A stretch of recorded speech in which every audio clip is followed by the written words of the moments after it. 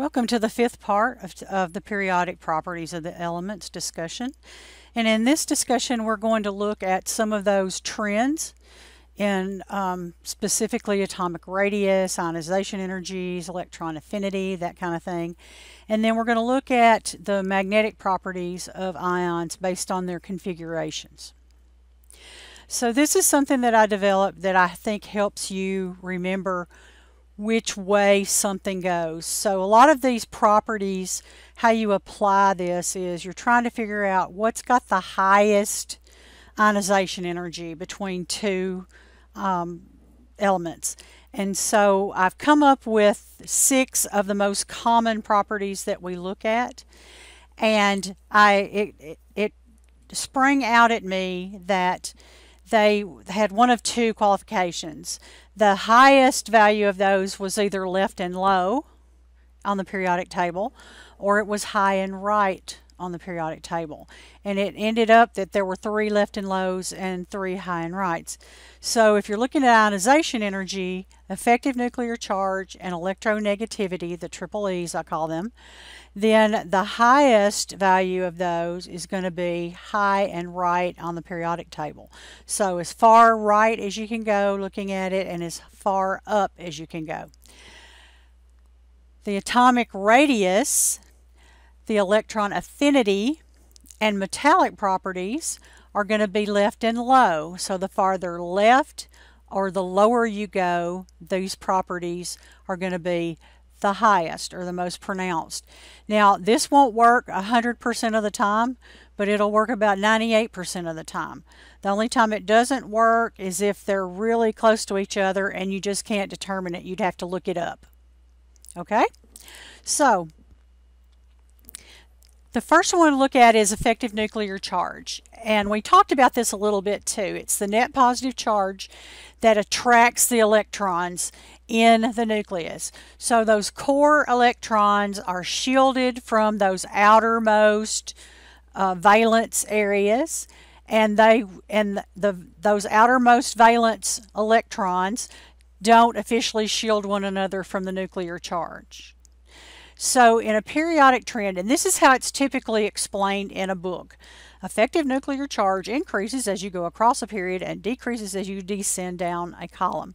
But we know that the highest effective nuclear charge is going to be high and right. So if one element is higher or righter or both than the other, it's going to have a higher effective nuclear charge. So which atom's valence electrons experience the greatest effective nuclear charge? The valence electrons in magnesium, aluminum, or sulfur. If you look at the periodic table and see which one is the farthest to the right and highest, you're going to see that sulfur is, because they're all in the same row, but sulfur is the one that's farthest right. And so since effective nuclear charge is one of the triple E's, which are high and right, then sulfur will be the greatest. The next we'll look at is atomic radius. Okay, and atomic radius is a left and low. Because you're adding electrons to the valence shell is held closer, then the atomic radius decreases. If you're adding electrons to it, then it's going to get bigger. Okay, and so it's a high and it's a left and low. So atomic radius is a left and low. So look at these and tell me, you look at nitrogen and you look at fluorine, which one is going to have a greater atomic radius? Now we said atomic radius is left and low, right? So in the case of nitrogen and fluorine, which one is farther left or lower? Nitrogen. So nitrogen would have a higher radius. What about carbon and germanium? Carbon is higher than germanium, right? But this is a left and low, so Germanium, since it's lower, would have a higher atomic radius. See how this works? Once you get the hang of it, it's super easy. All right, let's look at C, nitrogen or aluminum. If atomic radius is left and low, then the one that's lefter and lower is going to be correct, and that would be, in this case, aluminum. All right, now let's look at that last one. We have aluminum and germanium.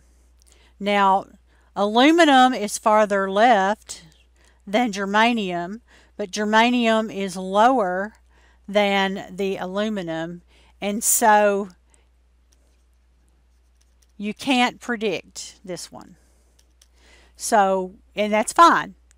That just means if you want to know which one has the bigger atomic radius, then you're going to have to look it up. All right.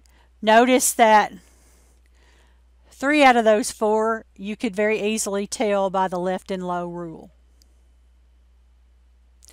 And I've given you some practice so that you can get the hang of it. Remember, the answers to these are in the back of the workbook, or I also give them where the in-class guided notes are in Blackboard.